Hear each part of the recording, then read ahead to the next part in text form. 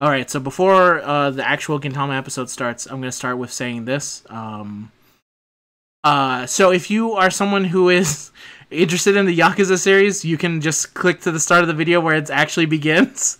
But I just want to make a mention that I've been playing Like a Dragon Infinite Wealth, and in there's a sub story where you help an old man. And the sub story starts with the old man. He's buying like shaved ice, and he's dumping it up into the air and putting it on his head. And you find out, he's like, why is he doing that? So the main character goes to talk to him, is like, hey old man, why are you doing that? And the old man says like, oh, the reason is that actually I'm looking for the perfect snow. He's like, you're looking for snow in Hawaii? That's stupid. And he goes like, yeah, it is, but you have to understand, my wife is basically on her deathbed, and the last thing that she wants to see is snow, because when the last time we went to Japan, there was snow, and it was something that really meant a lot to us, and I feel like I haven't done enough for my wife because I was always working. So if anything, I want to be sure that she sees snow before she goes. And the main character goes like, oh man, I can't just leave shit alone. Now that you've said that, I have to help you out, old man. And you go like, okay, that's the start of the sub story. The old man, he wants snow. Cut to later on, you're at the mall, because Like a Dragon takes place in the real world. A baby with a stroller, a mother with a stroller, she drops her stroller into the stairway, and she goes like, my baby, someone catch my baby. So then you have to do a chase, and you have to catch the baby stroller. And it's a full-on like, I'll save your baby, and then he's like running for it, and the stroller's like going fucking sideways crazy. And you finally catch up to the stroller. He's like, I got you, are you okay, baby? You open it up, grown-ass man inside there, which is a character from previous Yakuza series, which is the groaning man baby. I think it's Goiwardara.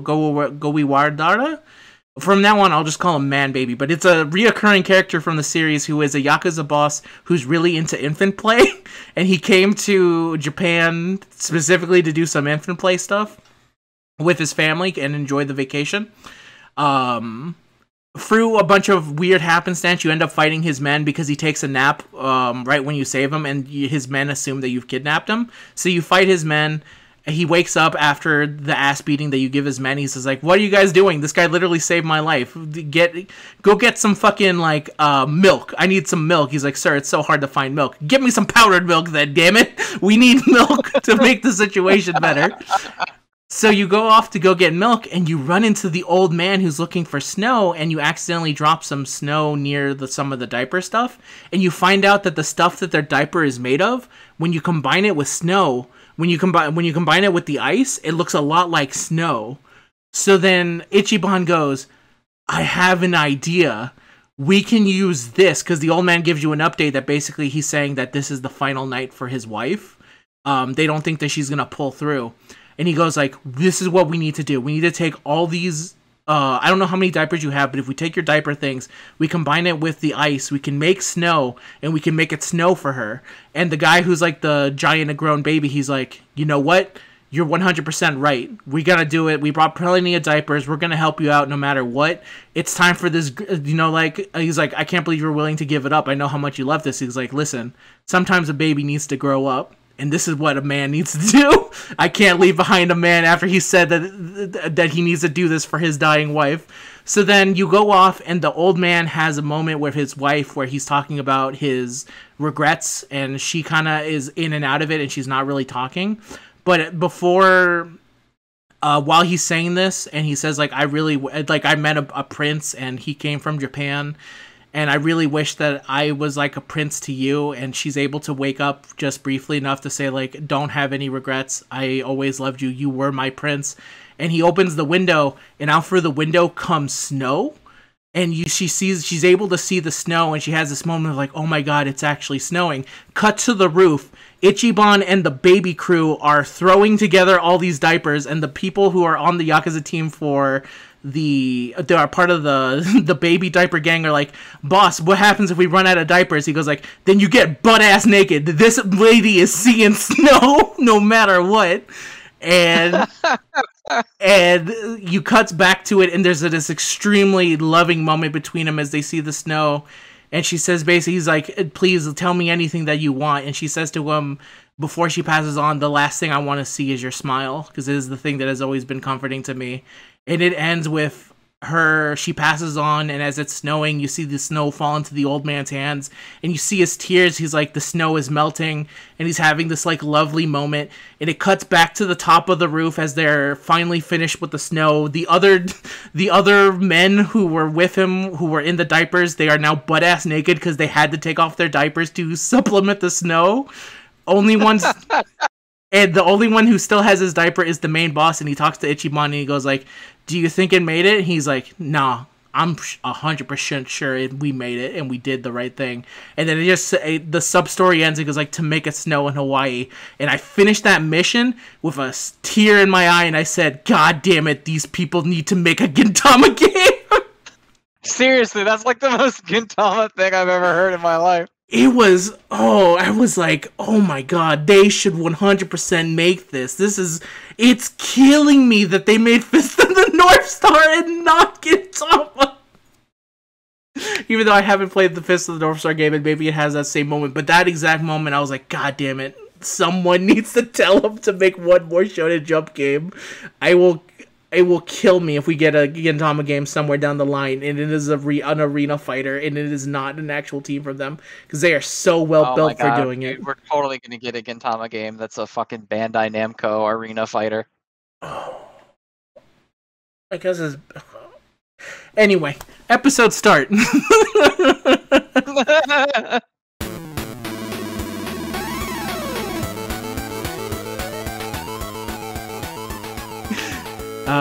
Hello everyone, and welcome back to Shonen Archive. I'm Wokey, and I'm here with Zenrot. Hello. What's Shonen Archive? I'm glad you asked. Shonen Archive is a series in which me and Zen have dedicated ourselves to watching every single Shonen Jump anime out there in existence that is available for us to watch in some capacity. And our main series are Gintama and Kuroko's Basketball, and today we're going to be talking about Gintama in an arc called the Diviner Arc, and this is the final bit of what is known as Season 4 or the end of Season 1, depending on how you kind of want to run things. It is the final bit before, because we've already seen the Santa Arc, so this Diviner Arc is the last bit that we need for Gintama, and we can start off on the other Gintama stuff. Obviously, there's still more episodes, but it's still a huge milestone for us that we're way past the halfway point with 201 episodes down out of 369 or so. So, whoo, big times. Let's go into it immediately with episode 195, Not Losing to the Rain. Go ahead, Zen, tell us what it's about.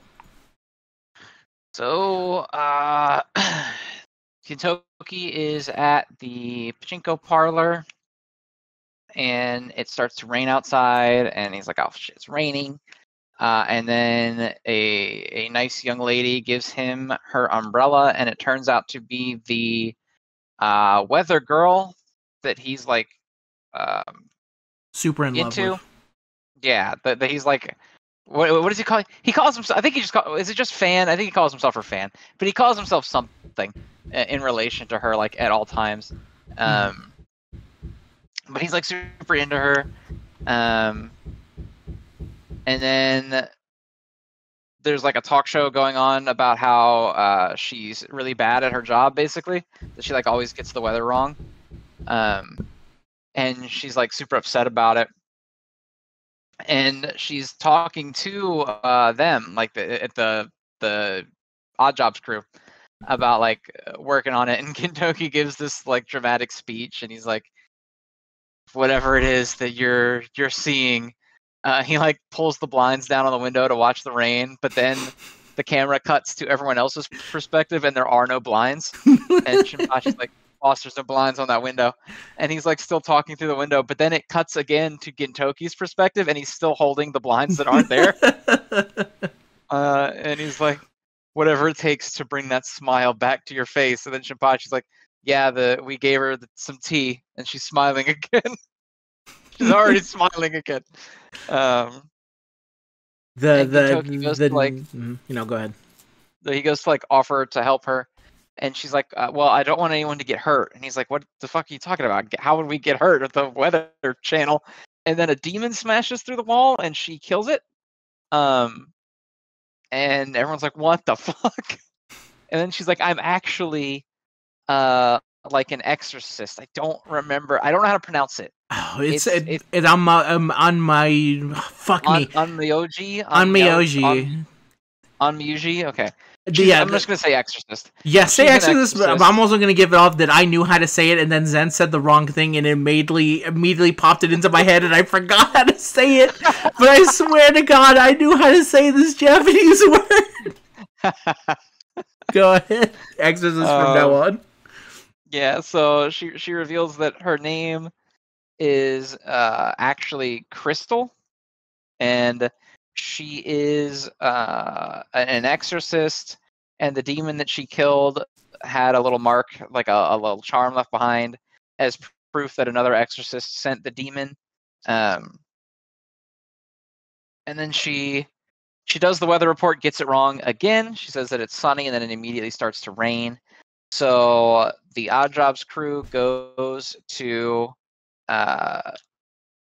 like her family, like exorcist residence, and a bunch of demons jump out, and he's like, all right, I'm gonna use the tag, because she gives him like a little like paper tablet, like a paper charm, and he's like, all right, I'm gonna use this and summon the Shikigami to help us, and it doesn't work.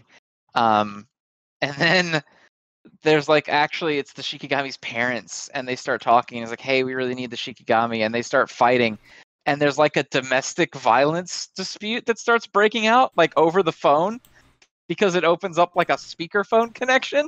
And they're like, what the fuck is going on? Whereas the husband's like, get out of my way. I'm gonna fucking kill everyone. And eventually the father stabs the mom, and they're all like freaking out. And then finally the demon appears, and she's like, sorry, I'm late. And Gintoki's like, oh, it's cool. And then they realize that she's wearing all black and holding a picture of her dead mother. And they're like, oh my God, we summoned the Shikigami and it's in mourning right now. And they're like freaking out that they killed the Shikigami's mother, but it all ends up being a trick. And it was just to lure in the demons with sympathy. And she kills them all. And then everyone's like, wait, what about your mom? And she's like, what the fuck? That was obviously not real. I should tell you right now, there's two types of Shikigami in the world. There's loyal types, and then there's evil types that are forced into servitude, and I'm the evil type. So if you ever show any weakness, I'll lash out and take you down. And Gintoki's like, guys, she's really scaring me right now. And then the other exorcists go to attack, and Gintoki's like, hey, why don't you go fight them, Shikigami person? And then Gintoki realizes that the Shikigami is hiding inside of his kimono instead of fighting. But then another exorcist appears and says, oh, you're friends with Crystal, who's the weather girl, so I'll help you out.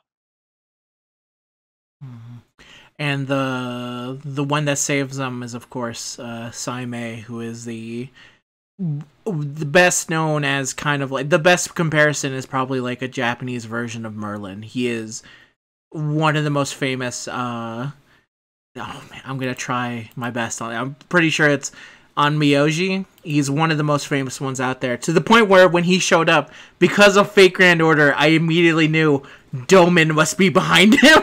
Because I immediately saw him and said, I bet that fucker Doman is here. And then the next episode has Doman in it. That's funny. It is. So yeah, let's talk about this episode. I'll say what I liked about it. So first things first, actually there's a lot of accidental Fate references and then an actual real one. So the one who's playing the voice actress for Gitamaru is actually the same voice actress for Saber from Fate Stay Night. Which is really funny. If you know anything about Fate Stay Night, she says master a whole bunch, and that was the reason why I was able to be like, why does that sound so familiar to me? It's because it's literally, I've heard her say those words so many times over the years, so I thought that was pretty cool that there was a similar to Orochimaru's VA when for Atose. I was very much like, holy shit, it's this one. I had no idea that they were here. That was pretty cool. Getamaru is a kind of reference to another. Getamaru says that on her entrance that she comes from Mount U. So Ibaraki Doji is an oni from Mount Ui, and before they were like, forgive me, I don't know how to actually pronounce the mountain name. I'm just gonna go with Ui. But her human name before, or like her childhood name before they became Ibaraki Doji was Getamaru. So I thought it was a pretty nice little reference there to it. I don't think they're one and the same, but I did see that they were related, and they were active at the same time as Seimei was in the specific, or Saimai, in the same.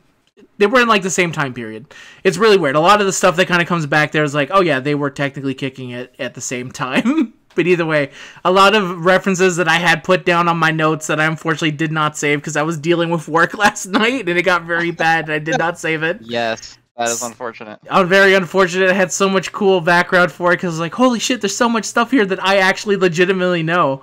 And I was like, god damn it, when I went to look for it a couple minutes ago and saw that it was missing. But anyway, besides that, obviously that bit there with the domestic violence when she shows up and it's a picture of her mom. And she's like, they're like, I don't really feel like, giving her orders. It's going to be kind of hard to fight when you're holding it. He's like, can you put the picture on the ground? He's like, I would never put my mother on the ground. And it gets so far that the Oni are like, here, let me take the picture. There's also a really funny bit that after she's been stabbed, the Oni tells Gintoki, summon her so we can heal her. He's like, now they're actually wanting to legitimately help her. So they asked I think, didn't they? Because I think that they finally got the quote-unquote Shikigami on the line. And they're like, hey, shit's getting really bad. We need you to get your mom and get out of here right now. Yeah, that's what they and run. Yeah, bring your mom because they want to heal her. Because the Onis are like saying, the demons are like, no, we can heal her. It's okay, we can save this. We're gonna make this through. And then she shows up and she's fucking dead. And then when the twist is when they're like, oh, what about your mom? He's like, what? My mom? She died 1,000 years ago. And then with the photos on the ground, she fucking stomps on it. Yeah, she walks on it. Really funny. It might be one of my favorite character introductions ever. It was so fucking funny, especially how long they last on just like the still image of Gintoki holding the little paper of him like being able to summon the Shikigami, and he's just like, yes. It like goes on for an extremely long period of time. Really well done though. I liked a lot of the stuff at the beginning. Obviously, Gintoki being like super enamored with the weather lady has always been really funny. Because it's like he treats a lot of women with respect, but he doesn't treat a lot of women in a way that's like, oh yeah, I want them in some kind of way. But for this one, he actually does, and it's super funny because he's unable to like play cool at all. When they're saying like, obviously we can give her something better than Milo to drink or Milo to drink, and then she's like, oh, I love this Milo. It's like, oh, you love the Milo? I actually have an ancient 60-year-old Milo that we can crack open and drink. It is really funny the way that when he enters it, he's like, please don't. Ginsan is dead. You can call me. I think he says Kancho, but it's like president. Please call me president from now on.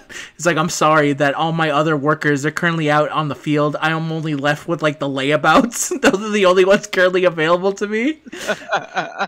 And it's so funny because when he's like doing the whole bit with the shutters and he's like trying to give like his Gintoki like speech, and Shinpachi is like, president, there's no blinds there. And he just completely ignores him. Super funny.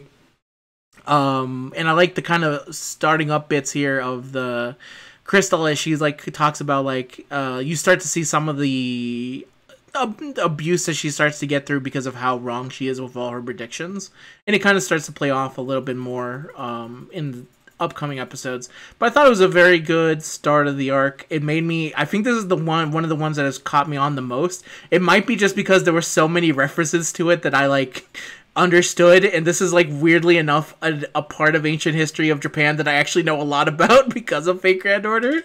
So I was actually like sitting back going like, oh, that's really cool. And then it also helped that a lot of it was also pretty funny, and I like seeing Gintoki act completely different than what you would expect him to when it comes to a lady, which is pretty funny. So I liked it. How do you feel, Zen? Yeah, I thought it was good. It was definitely one of the first, because a lot of times when they have these arcs that like become emotional toward the end, in the beginning you're like, this is not funny, and then it ends up getting good. This one was funny the whole time. The long ass domestic violence outbreak over the speakerphone had me laughing. I was dying, man. It was really The only good. thing that was missing was someone actually saying domestic violence like they used to. That would have driven it over the top. That's what we needed. the ultimate. That's exactly what I needed to know. That shit was funny.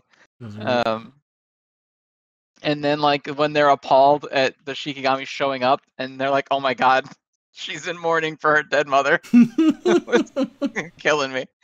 But no, it was good. It was good stuff. I also like the twist when they show when the demon actually first comes out and she fights it back, and it almost turns into like there's a moment where they think like it's gonna be like one of those like, oh man, she's someone that we need to talk about, and you think it's gonna go one completely different way, and then that demon shows up and she like does like a bunch of fucking magic and instantly destroys it.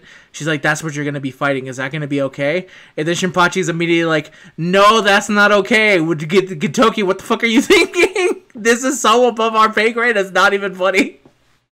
We are not built for this. We should not be doing this. And then his response is like, it's fine. It's fine because of who it is. Yeah, it'll work out. Yeah, no, it's fine. It's fine. It's like, but the thing that's most about you is like your current plan is to just like go into the people that are some of the most highest exorcists in all of Japan and just like walk into their domain. It's like, it's fine. It's fine. We'll figure it out. We'll figure it out.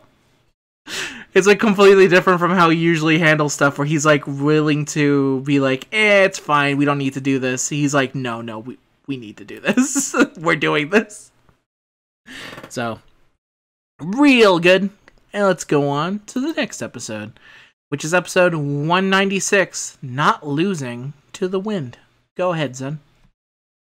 So, Sammy appears, and all of the other exorcists are like, oh, okay, we're gonna back off. And they kind of go in and start talking, and they're like, oh, Crystal hired us to do all this stuff. And then the weather report comes on, and they're like, oh, we gotta record it, and then they can't find any DVDs. I'm like, shit. And then they go to Spider-Man. Yeah. They go to make the weather report come true, but then another spell is cast to counter the weather because there's an evil rival clan that hates them. That is her ex-husband. She was married off to their clan, the Shirinos, to like garner peace between the two. But then he went and broke the marriage because she got ill, and he wanted to go and like save her from it and all. Then eventually the Ketsuno spell fails, and the other group's spell wins and causes it to rain. And then Doman reveals himself and is like, aha, we're intentionally making all of her weather predictions fail. And then they kind of talk to the little girl, the little ghost girl, some more, the Shikigami, and she's like, yeah, I don't really give a shit about any of this, and I don't really like this clan because they like forcibly bound me to servitude or whatever, but Crystal is the one who was nice to me. She was like my friend instead of a master, so I want to help her. And so they're like, okay, we're that, I like that reasoning. And then we see the weather report going, and then Gintoki's watching it, and he's like, I'm surprised you can watch this report when she's getting shit on by everybody. And he's like, isn't that our duty to watch as she's struggling through this difficulty? And I think he starts calling him Big Brother. He does. Like, don't call me that. And then there's a challenge from Doman to have what I don't remember if they name the challenge right here or if it's in the next episode. I wrote it in my notes. It's the Shikigami tag team wrestling match. Yeah, the Yes, the tag team deathmatch. There's like a mystical. I think there's like the word mystical in it. I think somewhere in there. No, I think it is this one because Gintoki's like, I'm gonna go do that, and then the Shikigami's like, you'll die, and Gintoki's like, I'm going anyway because I don't want to watch her cry, and then the Shikigami's like, you know what, I'm going with you, Master Gintoki, and Gintoki goes, don't call me Master, call me President. It is this one then. Yeah, and so they run off, and then Kagura and Shinpachi are behind them, and Shinpachi's like, Kagura, I think this is a really bad idea. We don't have powers. And Kagura's like, you're sweating too much small stuff, little man. You let me handle that. And Shinpachi's like, what do you mean by that? And then Kagura just gives him like a look, and then we see that Seimei went, even though the Shikigami person was like, Doman is definitely too strong for him now because he has all of his powers like spread across the city to protect it with all those different familiars and stuff. And if he maybe consolidated them all, he might be strong enough, but he won't do that because it would leave the city unprotected. And his duty won't allow him to do that. So he's going to go there and then he's going to die. Doman grabs him and starts like giving him a bunch of shit. But then the Shikigami appears and they all arrive.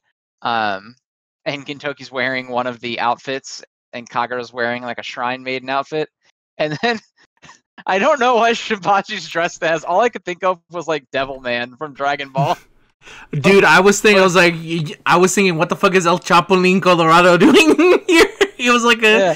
If you ever seen a Chapulín, he's like a Mexican superhero, and he reminded me a lot like him, except for instead of red, he's wearing all black.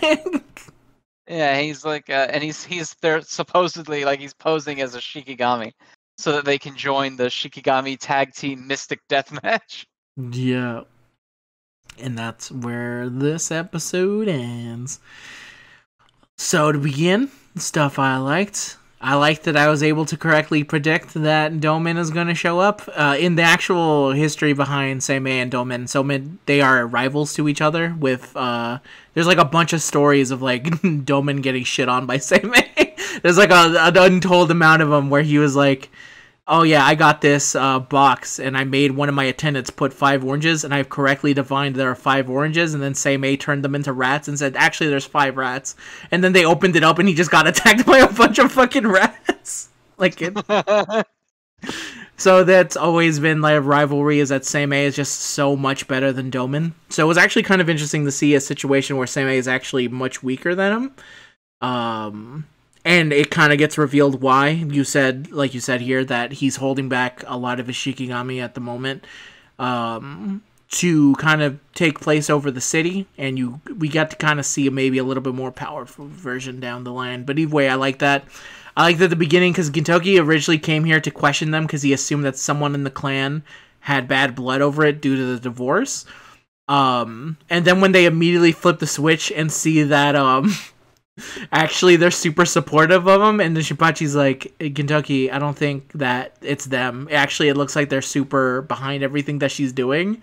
And then Kagura goes like, he can't hear you. He's actually joining in on them. And he's like perfectly in there helping them make it sun. He's like in there screaming with them. He's like, how did you fit in so well? You literally just came in. But yeah, them getting overpowered. I also like that bit there where they're like, he's like, well, you have to record it. It's like, we don't have any space. We were recording Spider-Man. It's like, oh no, you have to read. He goes like, what? He's like, I think it was Spider-Man and one other series. I couldn't remember what the other one was, but I remember Spider-Man. And he's like, tape over Spider-Man. Just any part where that annoying bitch shows up in Spider-Man, re-record it with her. Which is really funny. I was like, God damn, was Mary Jane really that bad in the movie? I don't remember. Which was really funny. When he gets, I like the backstory about the wedding, because I remember when she got married, and I remember taking note of it so long ago. And I was actually kind of cool to see it come back up. It's like, that's right, she did get married and she did get divorced. It was kind of cool to have that be a thing that happened so many episodes ago, and then it's coming back up here now. Really cool. Um, I like the bit where Genamaru's talking about like, yeah, I don't give a shit about what happens to this clan.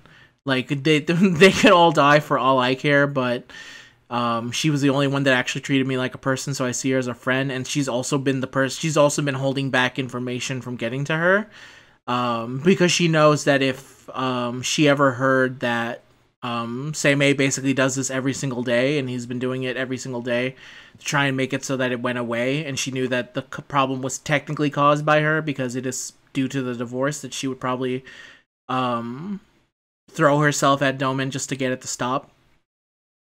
And I get like that moment where he talks about like, yeah, I'll probably lose or do something like that, but I would rather. It's like yeah, there'll be like a rain of blood. He's like, that's no different from the rain, like the rain dropping down, blood rain dropping down. I can handle all that. I refuse to handle seeing a girl cry, basically. And that was enough for her to be like, I now consider you my second master. Let's fucking go. That was you did the cool speech thing. Let's go. There's also the bit where after they fail to stop the rain, when she's getting like shit thrown at her, I think Seimei actually says like, how can you watch that? He's like, I'm kind of a sadist. Yeah, I'm a bit of a sadist. I'm a bit of a sadist, but then he mentions is like, it's only right that we sit here and watch her go through it when she's trying so hard, and Seimei immediately chops down and is like, of course, I'm partly responsible, so I'll be doing the same. And then he starts dropping a lot of like big brother, bro. Like he says like so many of them. He's like, stop calling me bro. And then eventually gets to the point where he's like calling him like Ro. He's like, what the hell is Ro? I don't know what you're saying anymore. It's like that's how far the big brother things. He calls him like nut bro or something at one point. He's like, nut bro, don't call me that. Like it's really weird. Yeah, he's like, why would you call me that? He's like, you seem too willing to already join the family. He's like, I think he even says later on, he's like, after I marry your sister, he's like, who says that I even approve your marriage? Which is really good. Like I said, anytime for some reason, it's very funny because he usually treats it so casual when it comes to women.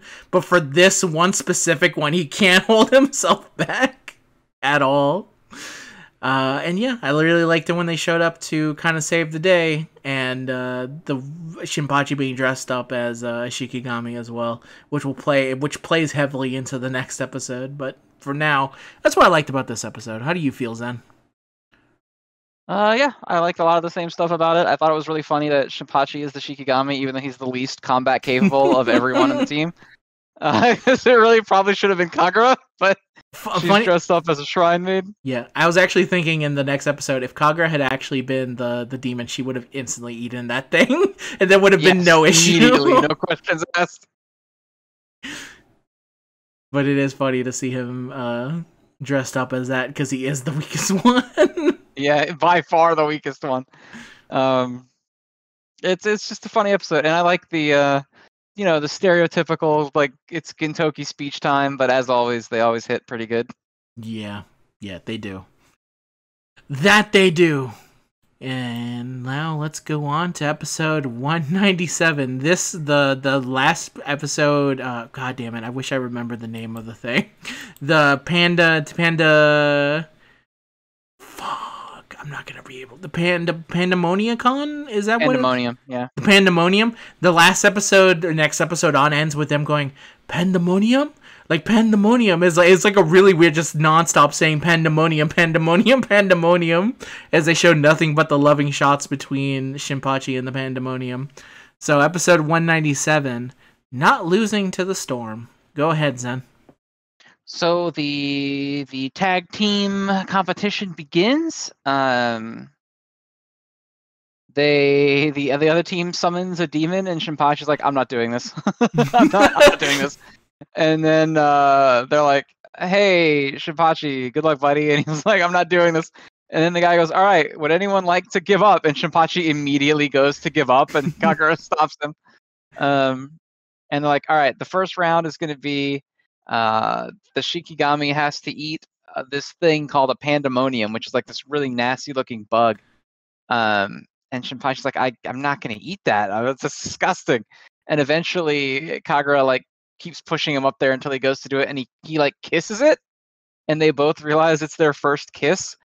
And so the gross-looking bug's head turns into like a pretty girl's face, and there's like a whole love story that plays out with them, and they're like, the whole background turns pink, and there's like sparkly, like, you know, Japanese like love symbols everywhere, and the pandemonium's like, it's okay if it means that you can win, you can eat me, and he's like, no, your kindness is too much. I can't bring myself to do it. And he's like falling in love with the bug because it was his first kiss. And then Kagura's like, fuck it, and she kicks the pandemonium. She kicks their pandemonium into the enemy's mouth. And then Shinpachi's like, what did you do? Where's the pandemonium? What have you done? And then the other team wins. It looks like they win. She's like legitimately. Oh, right, yeah, that's right. It looks like they win, but then it throws up, right? Yeah, she beats the shit out of it to make it throw up. It makes it vomit, yeah. And so it's a tie. And Shinpachi's like devastated. But then the Shikigami tricks him into thinking like that her soul is with him or whatever. Yep. And then they go to have the next round, which is the tag team wrestling match. And then Doman goes in, and Gintoki doesn't like, because they're supposed to get to summon a Shikigami or whatever, but then Gintoki just starts beating the shit out of him. He just starts beating his ass. And he's just like on top of him, punching him in the face over and over again. He reaches over to tag his teammate because it's literally like a tag team wrestling match. And then Getamaru jumps in and like stomps on his hand, and she's like, "Oh no, I stepped in shit." They're totally healing it up, which is so fucking funny. Yeah. And then Gintoki picks up Doman and like jumps in the air, and I forget what they named the attack. It's something like the ass breaker or something. The ass buster, because it's similar to the Kaniku buster, but with ass based. Yeah. And he swings it down he swings Doman down right as Getamaru shoves the club up in the air, and it hits him in the ass. But then it turns out that it was all like not real. And then Gintoki gets his balls like knocked out of him. Yeah, because when he was doing the buster, he landed on it, directly on it. So his balls retracted inside himself. And then they go to tag out, or Doman tags out, and then Gintoki's like, Getamaru, I need you to knock my balls back out of me. But then she hits him too hard, and so his balls like come out off his body completely. And then Sammy's like, I'll fix it, and then Doman tries to stop him, and so they each have one of Gintoki's balls as like weapons that they're controlling, like almost like Yamcha's spirit ball and Dragon Ball. They're like swinging them around, and they like keep hitting each other. And Gintoki's like running around trying to ask his balls to stop fighting one another. I forget the example that he uses, but he's like telling a story, and he's like, "Those two got along. Why can't you? You're twin brothers. Why can't you?" Yeah, why can't you just get along? Eventually, his balls get crushed, and he blacks out. And then Gintoki is getting healed while Seimei fights in there. And he beats the nameless tag team partner because Doman just had like some kind of filler guy in there fighting with him that just was nobody really. And then Seimei is like, all right, Doman, you and me, let's go. And then it ends there. Yeah, the way he does it is really cool too, because they assume that the only Shikigami that he can summon, he does it to heal Gintoki's balls. So when he goes to go for the sword, he stops it with a single hand, and he like completely shatters it, and then he shoots it back, and then Doman's like, "Wait a minute, you did it!" And then he's like, "Oh yeah, I've recalled all of them." I got back all my Shikigami that were protecting the city. Your ass is dead on this one, and that's where it kind of ends. I think they talk about more about what he did in the next one, but still really cool moment from it. This episode, man, I think it's at the beginning of, I think at the end of the last one, I think they call the thing that they're doing, they just like drop all pretense and say like, oh yeah, we're here for the Tenkaichi Budokai. Yeah. Oh, we're here for that, and I forget. I think Seimei says like when Gintoki says like, I'm glad to be a part of the team, bro. It's like if I would rather serve you up to Piccolo or Krillin, like than to have you on my team. When Shinpachi's fighting it, not fighting it, when he's trying to eat the pandemonium and he accidentally kisses it, and it turns into like a full on like first like love scene, which is really funny because the pandemonium. The only thing that you could say kind of looks okay on it is actually the giant full lips that it has. If you just saw the lips and saw nothing else, you'd be like, all right, that's all right. But then you see the full thing and you're like, oh god, no. But it was really funny how he started hallucinating. He like took it away and had like an anime girl face on it. And it was also really funny as he was trying to go for it because he starts acting coy. Like he brushes up his little antenna against it and she goes like, ah. And he goes like, oh my god, I'm so sorry. He's like, I hope that didn't touch you in any weird place. He's like, no, just my chest. And he goes like, her chest? Like, it's a fucking... It's really funny to get this hyper aggro for a fucking bug of all things. But yeah, he's like having an inner monologue. He's like, why is that making my heart go so crazy? Like, I feel like I'm really feeling this moment. And then they have Kagura in the background going like, really? Are you serious? Eat the fucking thing already. Just eat it. And so it's really funny when finally she kicks it and it enters the other dude's mouth. And then she beats the shit out of the Shikigami, which is really funny because Seimei is like going like, after she's done with it, he's like, I had no idea that you could resort to such levels of violence against the Shikigami. Because he was really surprised that she just started whooping its ass out of nowhere. But when she makes it throw up, she's like, I don't know which one was ours. Shinpachi eat one of them. And he's just like, no. He's like, you got disqualified. And then when he's at the gravesite, as they're like going like, I guess we got disqualified for that. When they show him at the gravesite that he's built for it, he puts like a cross.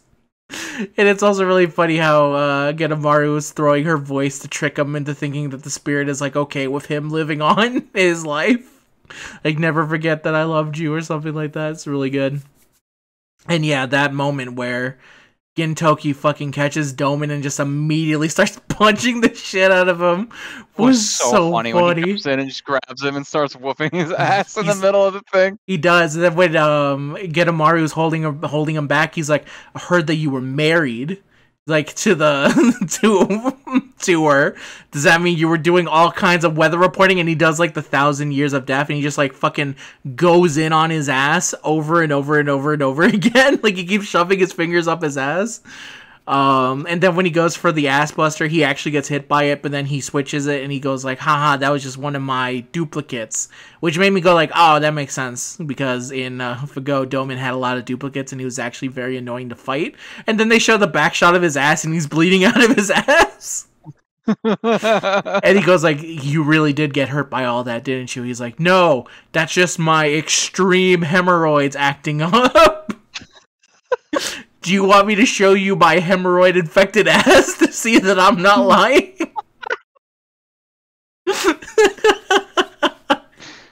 It was really funny, and at the same time, Gintoki's on the floor talking about his balls, and then when his balls come out, some fantastic acting as always from Gintoki's VA, as like his voice gets more and more shrill as time goes on, and his balls are fucking deflating up inside the air as they're like fighting against each other. There's also some really good sound effect because it actually does kind of sound like two balls slapping against each other when they start fighting with them. Really good. Oh my god, it was so funny. I loved basically every bit of it. I think it's in this one that they start saying when some of the spells start going off. It's like, I think we're going really DBZ on this one. I think you're right. Yeah, it really comes into play later on when they go. This is maybe the most DBZ arc that we've had so far. Because I think in the next one, Doman and him start having an actual DBZ energy blast, and they say like, wow, it really is actually just DBZ. Really good. I loved it. How do you feel, Zen? Very funny, very good. I really enjoyed pretty much the whole thing. I can't think of anything I didn't like. I think Doman is very funny. I think all of it is. All of it was funny. The whole thing was funny. Yeah. Gintoki like wandering around the ring, begging his balls to stop fighting each other was funny. Gintoki is the only It's Shonen so Jump good. MC that has to deal with genitalia combat at any given point. He goes for so much. He never gets a break. He never. His dick disappears. It gets turned into a wrench. His balls are made to fight each other in magical battle. There's really no end to them. So funny. Yeah, the whole thing was really funny. The cool bits were like, it was all right, but the comedy was better for me in this one than the actual fighting. Yeah. Funny enough, the way it kind of comes out, because we're both big DBZ. Well, you're a big fan of original Dragon Ball and Dragon Ball Z. Dragon Ball and Z, I like very much. Yes, and I think some parts of Super when it was airing originally, you were a fan of that. So we're both really for it. But I'm kind of with you on this one. I think some of the later ones were better in some of the future episodes, but for this one, it really was just a lot of the comedy and a lot of like the pure violence, hilarious violence for it. Really good use of violence to drive home. Yeah, there's such a thing as like poorly done comedic violence, and this was not it. This was extremely funny. Yes, the way that he just starts bleeding out his ass, and his immediate response is, "Do you want to see my hemorrhoid-infected ass to see that I'm not lying to you?" And everyone is just like not believing him. This is really good. This might actually legitimately be the only version of Doman that I actually like, because I hate the fake Grand Order version of Doman with a passion. But the Gintama version I actually really do like as a character. So let's move on to episode 198. Never Losing That Smile. Go ahead, Zen. Episode 198, the rain is like continuing, and because again they're making her predictions wrong on purpose to like ruin her credibility, I guess, to make people to make her quit basically in revenge for everything. Seimei is kind of beating Doman's ass, and then Doman is remembering the old like myth of where his ancestors and Seimei's ancestors ended up like turning on each other over a princess. Basically, it's basically the same thing that's happening now. Is what happened back then, that they were like killing each other over a woman. And then he and Seimei were childhood friends, but then the dad was like, "You're friends with those fuckers? Like, how dare you? Like, you don't get anything. You're just gonna forgive them for everything they've done to our family and all that stuff." And he like abuses him, etc. And then he like remembers after Seimei keeps beating his ass that Crystal shows up and gives him like I don't remember what she gives him. It's like I think it's like a Band-Aid box or something. I think it's wipes, because she also uses this when she's on her time of the month. Oh, and then he also gives to her. Yeah, that makes sense because he's all bloody because he's got his ass beat. Yep. So that makes sense. And then as he's like having these memories, his tattoo that was like the symbol of him going to the forbidden arts starts to grow and cover his whole body, and then he gets possessed by the demon that the families had sealed away all those years ago, and starts like lashing out and beating everybody. Seimei loses to him, and Gintoki picks up his sword. Kagura jumps up to try to help, and she's like grabbing onto his arm, and he's getting like thrashed around all over the place. Seimei is like, you can kill me if you need to kill me or whatever. But remember that you genuinely did love my sister. But then the demon fully takes control, but at the last minute, Gintoki jumps in and protects him by blocking the attack. And then his sword has like a Super Saiyan aura around it, like the wooden sword. Yep. And also, funny enough, in the previous episode, that's how his balls were glowing. Yeah, they were gold and like Golden. shining. Yep, golden shining. But now this is where we say it's going full DBZ with the shining auras and everything.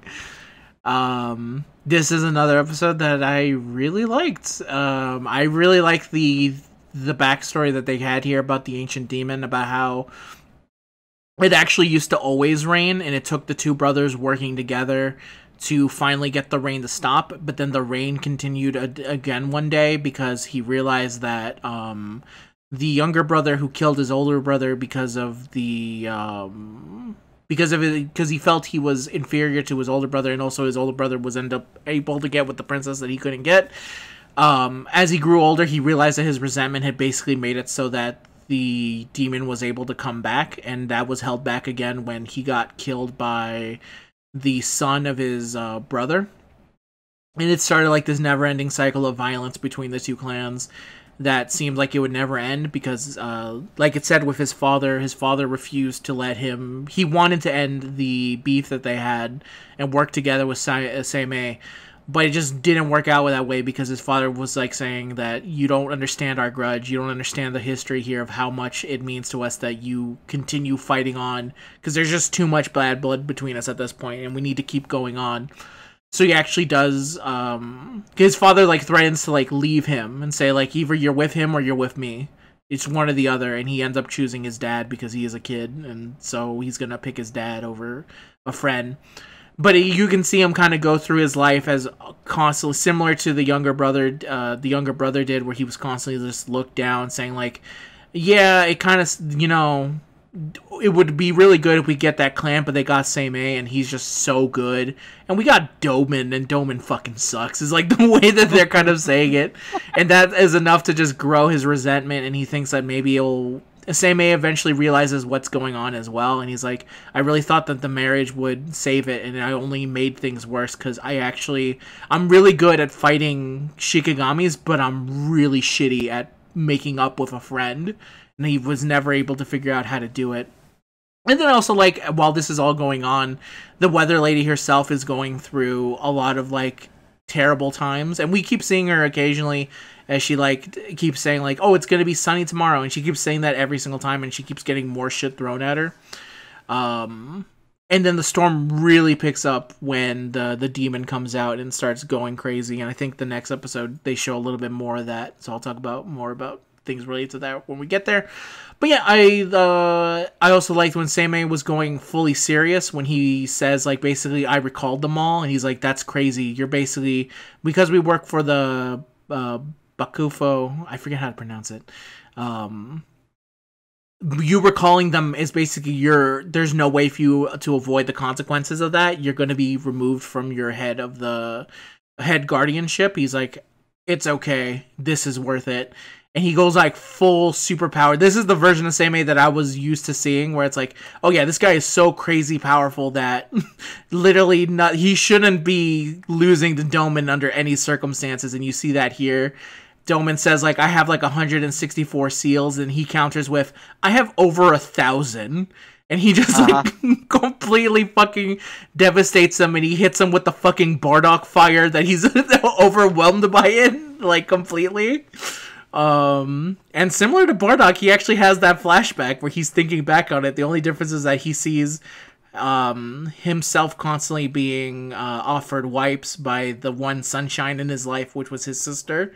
And that's enough for the demon to wake up. It's also really funny that when he's waking up, he's like, is that really all you ever gave me?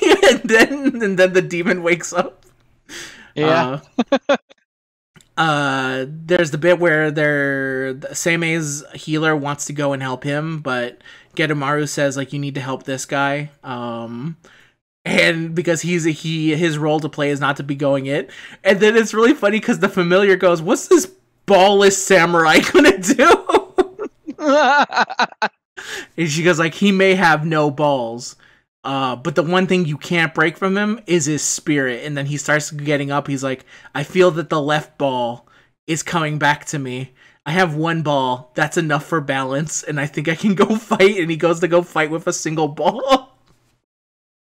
That's maybe my favorite part is that when he's getting up, he's like, my right one isn't fully healed. I got my left one, though. That's enough for balance. As if you lose your balls completely, that's actually what was stopping him from ever moving, is that he lost his balance completely. Can't walk anymore. It's like a tail. Yep.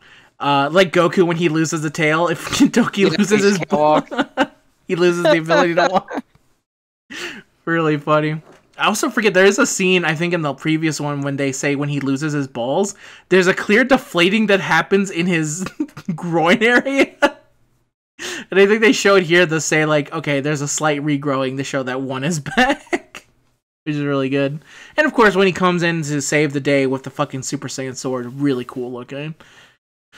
And yeah, really liked it, and really cool episode. How do you feel, Zen? Yeah, really cool. I like when the storm is picking up. I like the bit about they're like past there where they're basically everyone's like, this guy's the best, but then he's kind of like, I'm really good at this one thing that everyone appreciates me for, but I'm kind of shitty at a lot of other things that just don't matter because people aren't looking at that because it's not my job. It was good. It was good. Yeah. Very funny, the similarities between the current arc that we talked about in Kuroko, between the generation of miracles. When someone is so good at what they do, it makes the people who are still good look that much worse. Yeah, it's like when you're generational, that you can have other people who are really good, but it just doesn't matter because you don't compare. Yeah, and so it leaves you off with a bitter feeling a little bit. It can, at least in this case. Alright, let's end the arc now. Episode 199. That's How I Wish to Be. Beautiful and strong. Go ahead, Zen. So, they are... I guess Gintoki is now fighting the demon, and he's got the Super Saiyan sword, which is powered up with the magic from the... From Getamaru and the other Shikigami on their team. Mm-hmm. They're fighting off the big demon. Gintoki hits him and let hard enough to let him kind of take over mentally for a little bit. It's basically the "you gotta kill me" moment, They cast all of their spells to keep powering up Gintoki's sword. And Doman's like, I need you to protect, to protect this city and everything. The rainstorm, because the demon is like rampaging, has become like a full-on hurricane. And there's a really funny scene where like people keep getting blown away off of progressively harder things. Like one guy's holding a tree and the tree breaks and he flies away, and then the next person's holding like a stone column, but that also breaks and they fly away. And then the doors get blown off of Atose's place, and what's the robot girl's name? Is it Tama? Tama, yeah, it's Tama. She gets blown out the door, and she's like clinging to the door, but the whole time all this is happening, Atose's like, everybody's overreacting over just a little hurricane. This is some baby shit.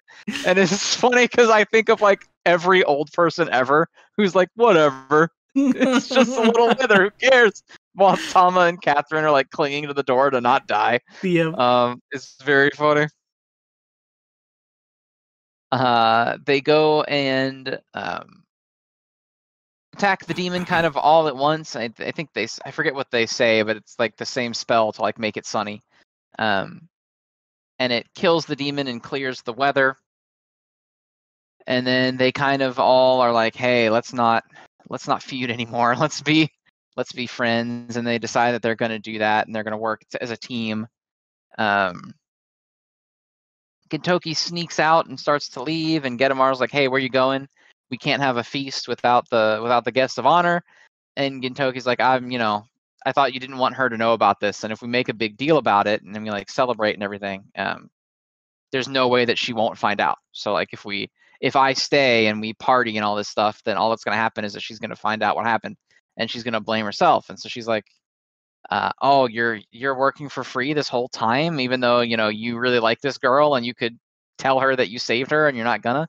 And he's like, nah, I'm just a fan anyway, but I'm not working for free. And he gives her one of those Japanese autograph boards, and he's like, "Get this autographed and send it. Have her send it to me after she does." And the Shikigami's like, "I'll get her to sign it, Gintoki love, if it's the last thing I ever do in this life."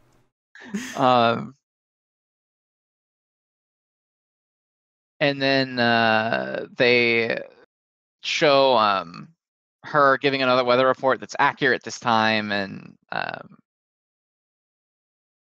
then we go to the ending, which is it's the special ending that shows the clips from the mini arc, and then it goes to like a full-on commercial by for the Benny Sakura arc again. Oh yeah, baby! Here we go.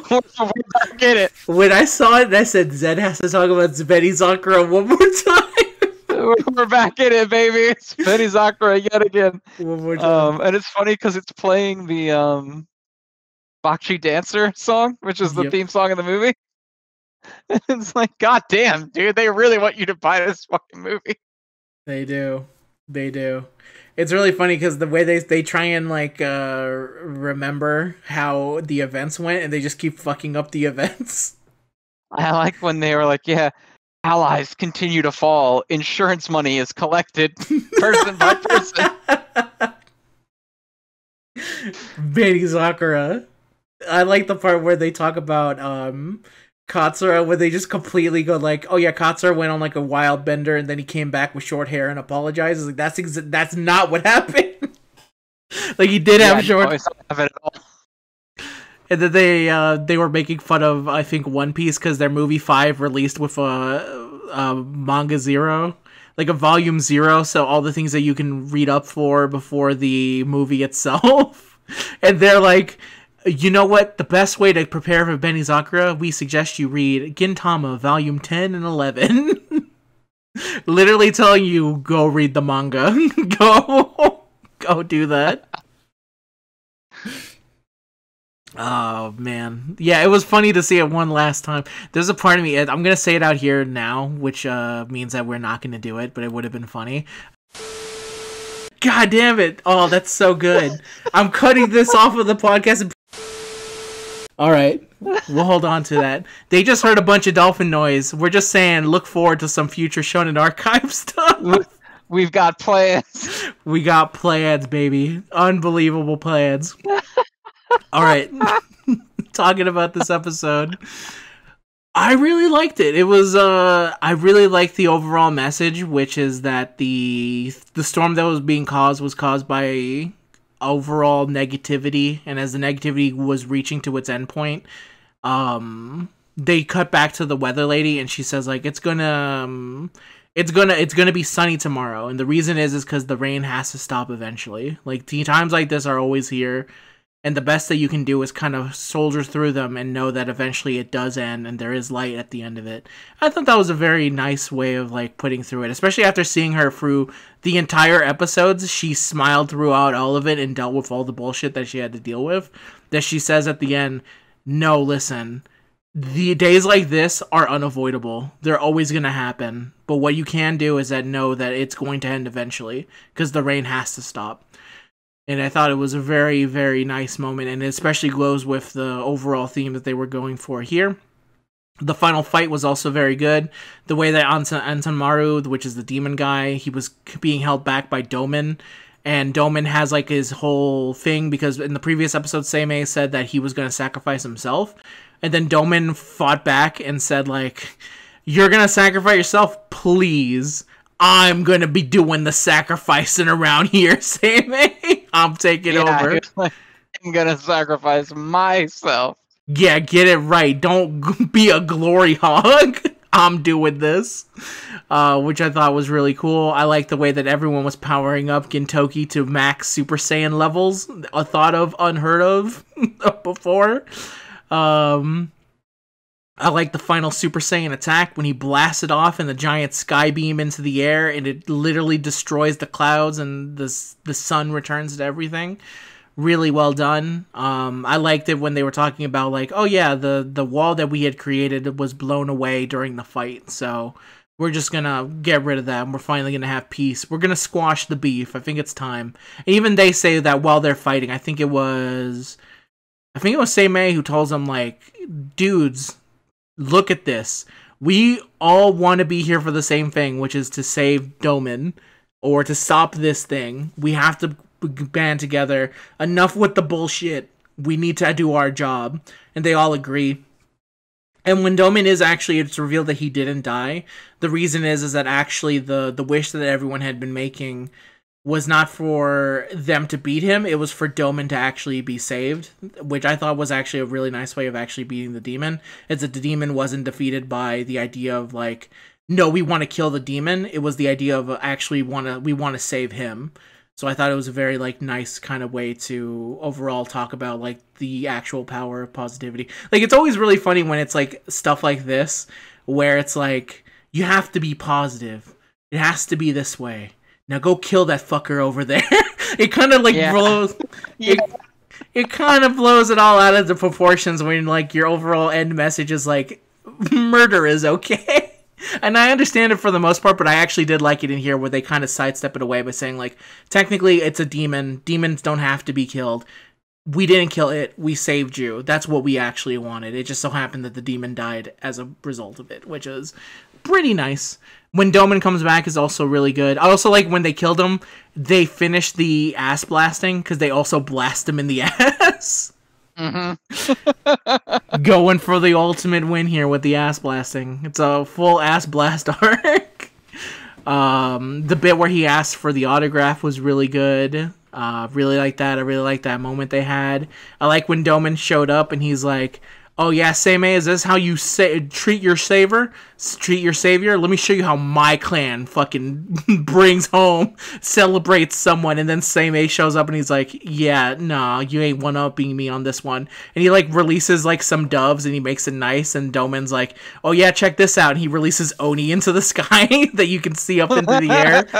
And then they start having, like, a battle between each other to see who can show the most gratitude between the two.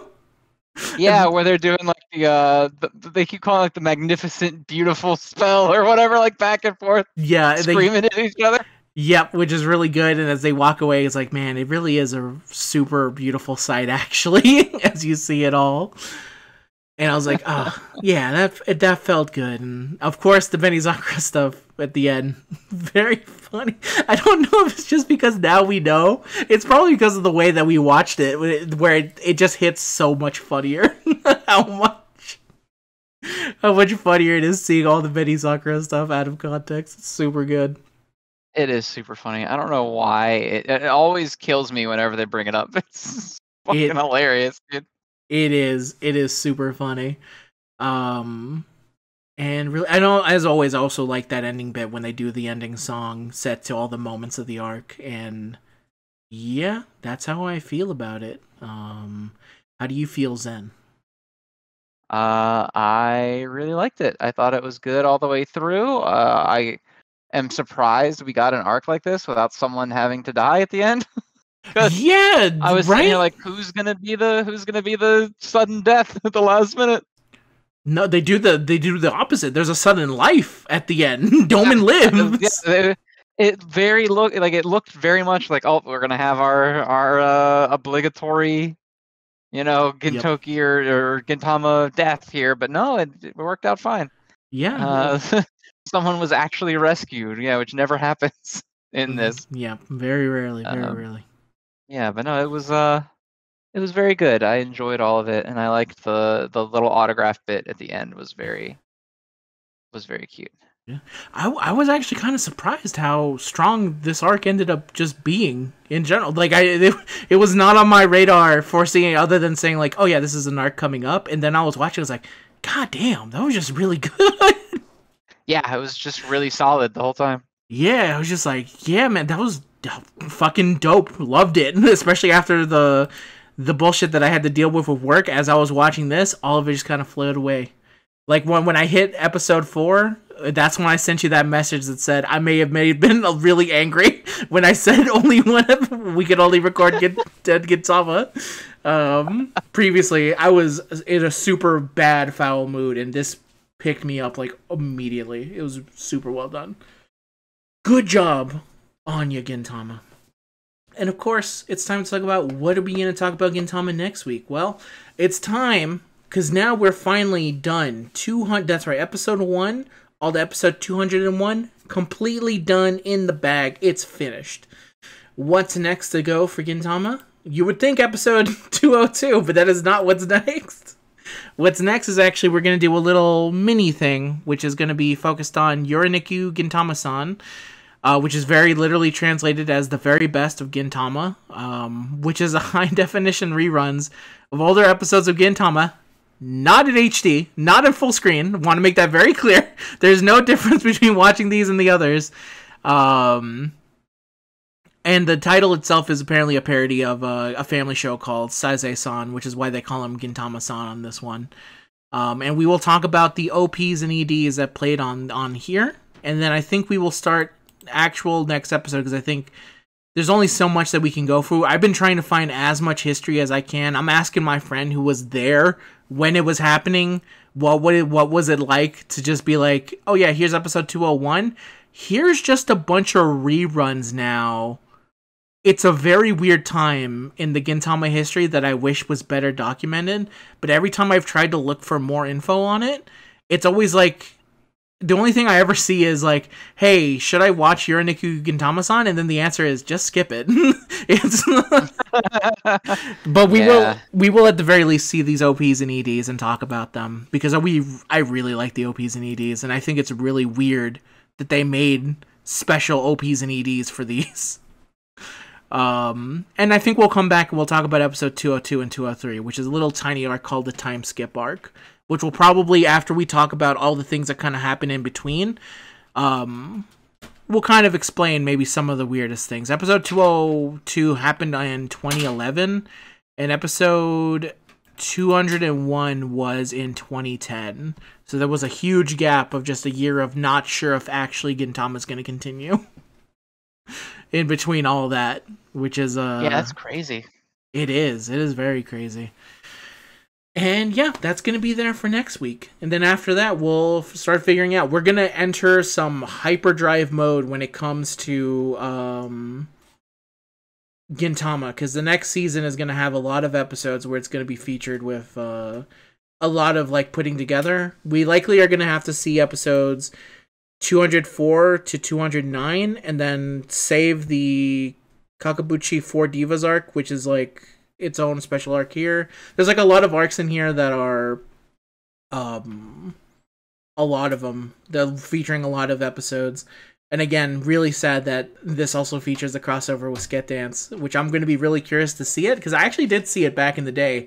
Because when I was watching Sket Dance, when the crossover happened, I immediately switched over to Gintama to see what that episode was about, just to figure out what was going on, and that was technically my first introduction to Gintama stuff. So yeah, look forward to that. I think there's some cool stuff going on, and we're going to be ramping up pretty soon, because some of these other arcs that are coming up later are really episode heavy, so we'll likely lock them down in one go. My cat is choking in the background. Can you hear that? I cannot. Lucifer, are you okay? He's just sneezing. He's not joking. All right. Well. All right. He's looking at me like, please don't bring attention to this. It's bad enough you put me in your we don't have to talk about it. We don't have to talk about it. Can we move on, please? The people don't need to know about my sneezing issues right now. So, yep, that's it for Gintama this week. And as always, now it's time to talk about where you can find more of us. If you want more Zen stuff, you can go over to Zen's channel, where he does Shonen and Chill, and he'll be talking about Shonen Jump. I'm no longer on Twitter, so I no longer get spoiled by Jujutsu Kaisen. So it feels pretty nice. It's actually, funny enough, I should be back by the time this episode released, but for a brief bit, so I can set it up and be like, here you go. Because I kind of forgot that when I left, I was like, damn it, I didn't put the Shonen Archive episodes up. So I didn't set that up in between, so I'll probably have to do that for Kuroko and do this, like, briefly return, not look at anything, and then leave again. I need to finish Infinite Wealth before I can come back and be like, I'm here to be a normal person again. Because I have a friend who's super into Yakuza, and he's already much higher up than me. So I need to finish that quickly. And then probably also get on Persona 3 and hopefully finish that. Funny enough, Toaster of Fun, a friend of me and Zen's, he actually sent me a Discord message saying, like, hey, man, watch out. Because there's Persona 3 remake stuff up on Twitter already. There's going to be leaks for it. And I said, it's okay, I'm off of Twitter, actually. And then he said, based? And all question marks. Because Toast is Toast famously left Twitter and said this place sucks. And he left many years ago. Sometimes you need something to do when you're taking a shit. It's true. That's the one thing that's kind of bad is like I just don't know what's going on with everyone. I don't even know if you're even doing Family Guy Jujutsu Kaisen jokes anymore. That's how out of the loop I am. Oh, I forgot to do that. I need to do one. Yeah, I sent out one of my saved messages was the one thing I'll miss most are the Family Guy Jujutsu Kaisen. The problem is I peaked with Hikari doing Shippupi, so I don't know what to do after that. God damn it. That is really good. Yeah, it was easily my peak one. Just like Family Guy, you peaked at a certain point and you're going, damn it, what do I do now? Yeah, what do I do now?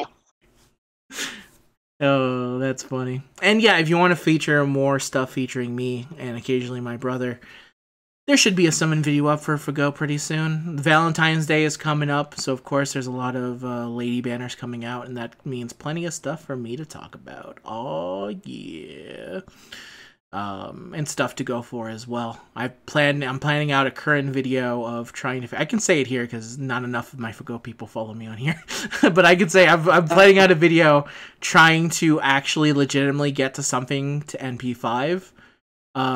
Which is getting 5 copies of a unit. The gacha rates for SSRs are 1% on Go. 1% in general, or 1% for the feature?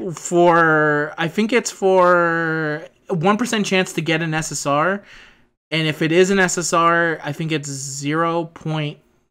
To get a featured, I forget. I had a friend of mine do the math for me, but the point is that it takes a lot. It's ass, basically. It is rough. Sometimes it's not that rough because gacha fallacy, I guess. Sometimes you just do a multi and you get the unit and then you go sweet, and then you move on with your life, and you don't actually think about the overall numbing cost of what it actually costs to get that unit.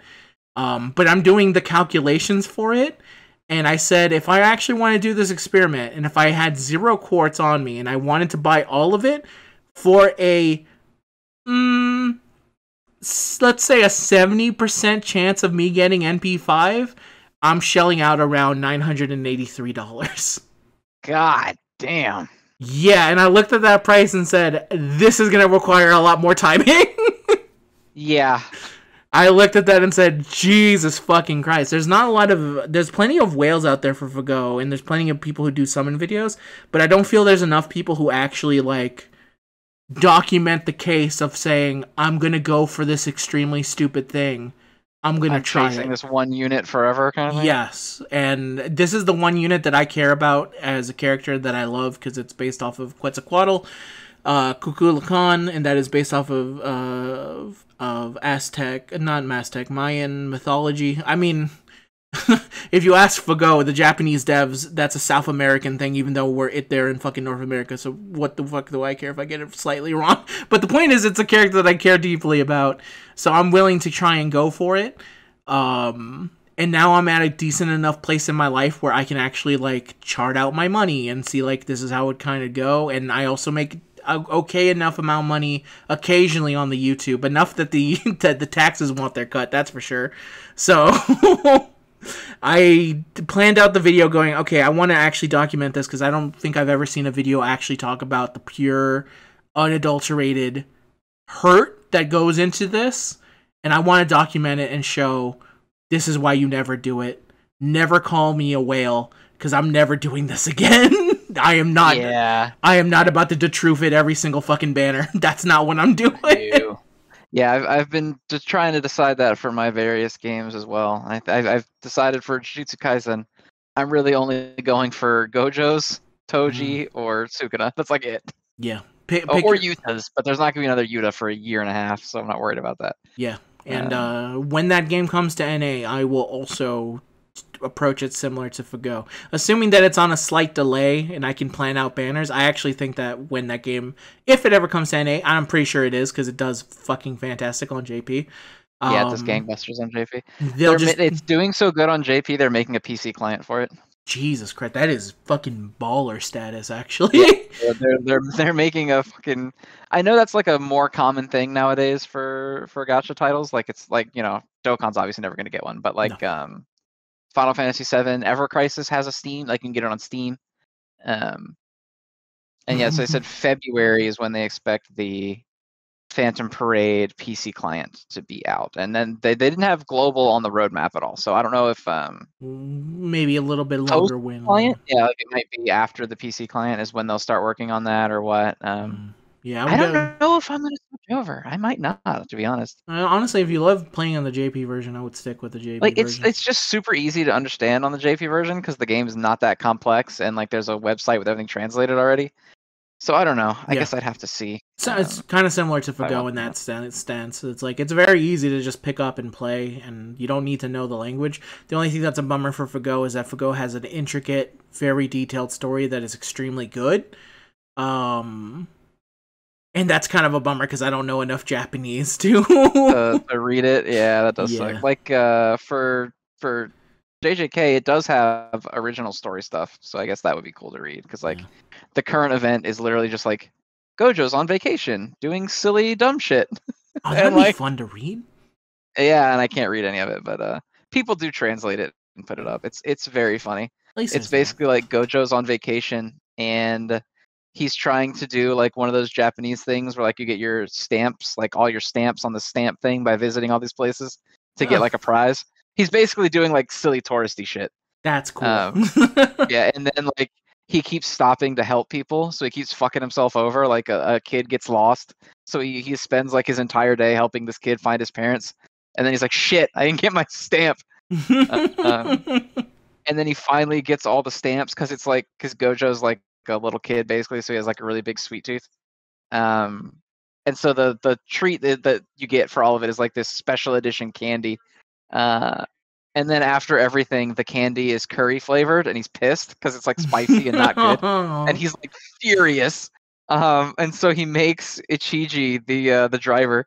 He's like, "Take me to a candy shop right now," and the guy's like, "It's 11 p.m." And his response is, "I do not care. Find me one that is open."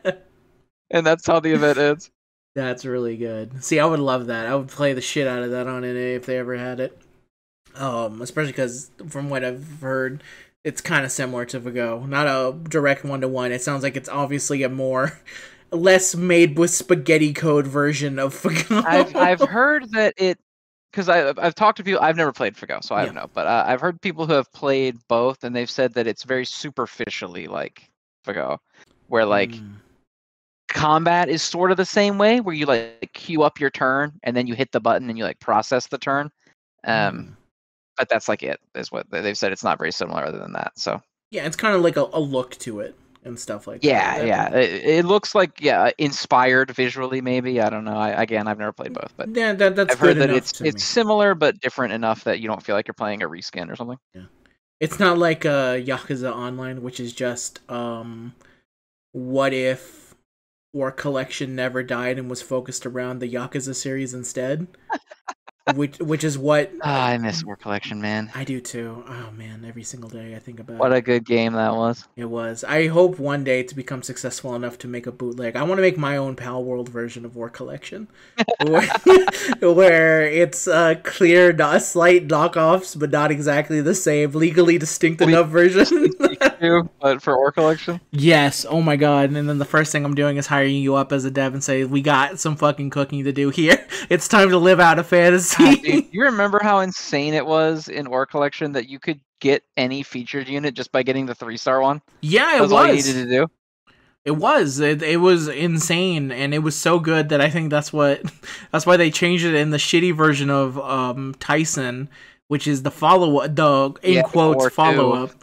Where you can do the same, but every unit sucked, basically, was what I understood at the end of the day. It was like, oh yeah, here you go. It's every unit, they're in every color, and most of them suck. Congratulations. Yeah, which is crazy because like in actual ore collection, you could get like I remember because I did this when Super Saiyan 2 Gohan came out for Yellow, and he dropped, and everyone was like, "Oh, because he's busted with Goku because you do like the double." And first of all, it was cool because it was like the PvP combo was like Goku and then Gohan, and so it was like the father son Kamehameha. Yep. But then it was like everyone wanted him, and it was 5 stars were still hard to get, right? Because any gacha game of 5 stars hard to get. But you would get the 3-star, and then just leveling it up naturally, you could just awaken it to the gacha version of the 5-star. Like it was no. That's probably why I didn't make enough money. There was probably a lot of, but when their main fan base was a bunch of foreigners that could only get it through paying stones from a vendor, you're not living. Yeah. We tried our best. Again, my favorite part ever was when we were able to get the Twitter rewards for the first time ever during the anniversary, and the Japanese fan base said, awful lot of foreigners here. Yeah, they're like, what's up with all these foreigners? There sure are a lot. We turned out, baby.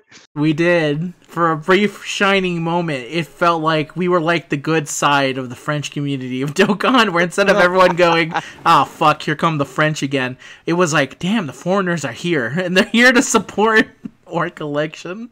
Oh man, such a lovely, beautiful game. Miss it every single day. It's a damn shame that it is gone.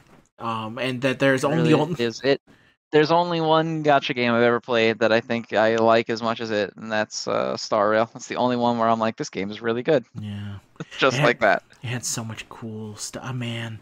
It was so good, man. Every time PvP, I think I've never seen a game with better PvP in a gacha. I've never seen a game with better presentation, like visuals. So many cool debates when we had that conversation debate of, can Sasuke be considered cool-headed? Yeah, because it was like all the different ones, and it was like the art they used was like crazy lunatic Sasuke, and we were like, "Is this really cool-headed? Is this really cool-headed?" Is like, what about? Didn't we end up having like a discussion with multiple people where we were like, "If Sasuke is considered cool-headed, why isn't Frieza? Yes. Even though Frieza's in his crazy state right now." Why would he not be cool-headed? That was the crazy thing. I think full power Frieza was on cool-headed. That was the whole... Yeah, the buff one. The buff one that was like, I'm gonna fucking kill you, Goku, is he was cool-head. Yes, but not... I don't think the other version of him was. And also, it was really funny that one of the meta teams was a bunch of sports boys and then Dracula Mihawk.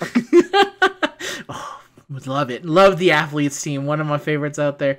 It was the only reason that I can't wait for when we get to talk about Sket Dance on... Oh, there was a Sket Dance reference in Gintama. Because he goes like, go heal up his bassoon. He's like, what is bassoon? And that is what they call him in Sket Dance.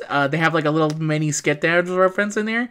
And it's really funny because your main interaction with Sket Dance and mine too with the original is that they are the motherfuckers who almost ruined our collection.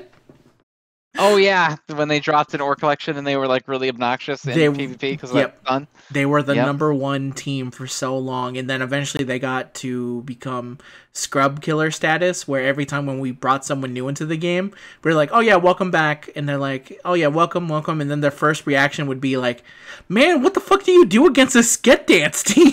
Yeah. Well, wasn't Dai the one that killed that team? What eventually killed that team was they couldn't compete with the new style of like full-on category systems, basically. Yeah, but I thought that too. But I thought like the reason that Dai came out and was crazy was specifically that he got his ult before, or no, was it before Bobobo was what Dai did?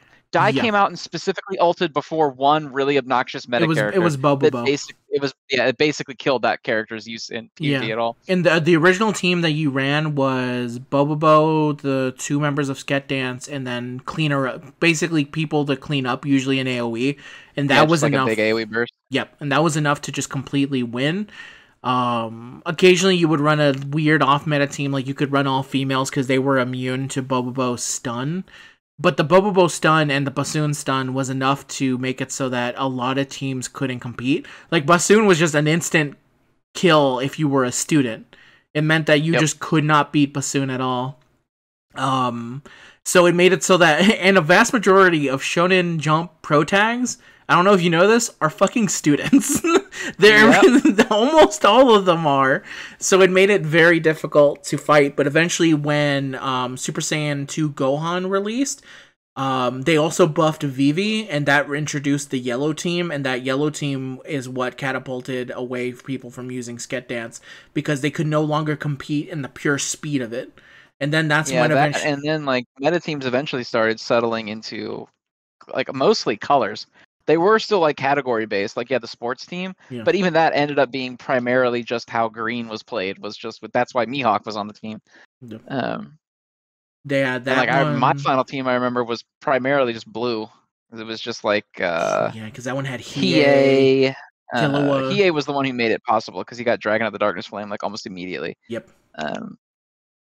But yeah, that was my favorite team. Eventually, it was the blue one. I really liked the cool-headed team too, though. The cool-headed team was fun with like Light, who had all those shields on him. Yeah, Light was especially because the AI was never able to correctly pick up on Light, and that made it very difficult to go against them occasionally. The other team, the red team, obviously, because that one was the one that ran Cascade. Everyone's favorite horse. Everyone's favorite horse. When we said... And it ran Yusuke, which was very cool. Yep. My brother just screams out Cascade because he remembers. He was there when Cascade dropped. And then, like, I remember that team was good against the cool-headed team because Yusuke had a move that hit a bunch of times. So it would pop a bunch of Light's shields. Yeah. Man, we could literally talk about this game forever. It's so good. Like, I'm keeping... So and like the PvP, like, because you got units from PvP, that was like the way that you got them, was like by placing well in PvP, and they were good.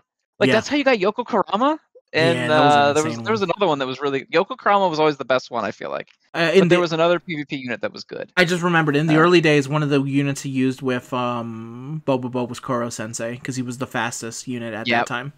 And he was a PvP unit, so if you missed out on PvP, you did not get him. Eventually, they made those gettable somehow. I think they were in like a banner or something. They were. A Mam from Dai from... Yeah, from Dragon Quest. And there was some... I think from Hitman Reborn, it was some girl with an eye patch. Yes, really good. That made the awesome team of weak, because it was nothing but characters who were considered weak in their series. Yep. Oh, so... And it's funny because she was like a beast in the game. She like, would just nuke your whole team. It was a legitimate team that you could use against them. And one of the ones that stopped them was, funny enough, Sket Dance, because Hime would use her ult, and that would completely take out their back row, and they would be instantly stunned.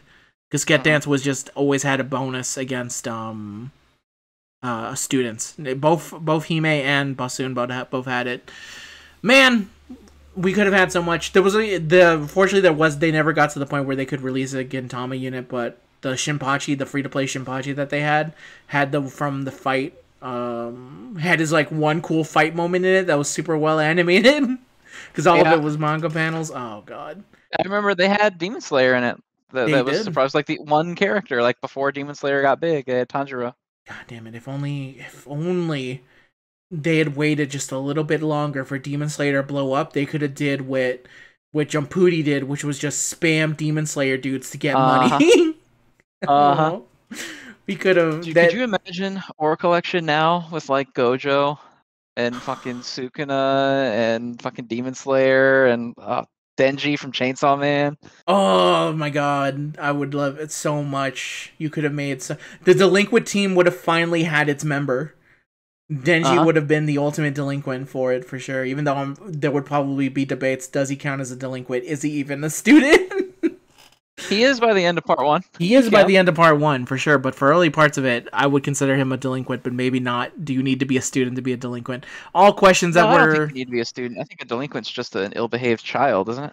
Yeah, that's what I would think. So I think that it would make him perfect for it. But, occasionally when it comes to categories, maybe in Japan they think it's a little bit different. Who knows? Either way, these were all the cool-ass conversations you could have around,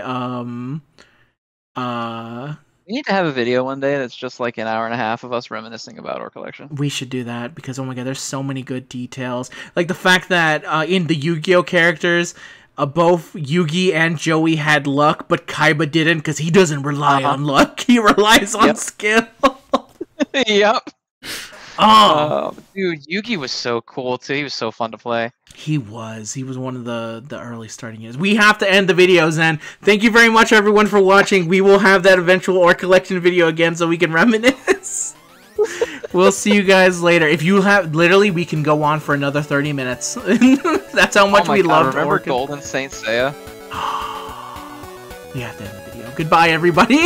We'll see you next time. Say goodbye, Zen. Goodbye, everybody.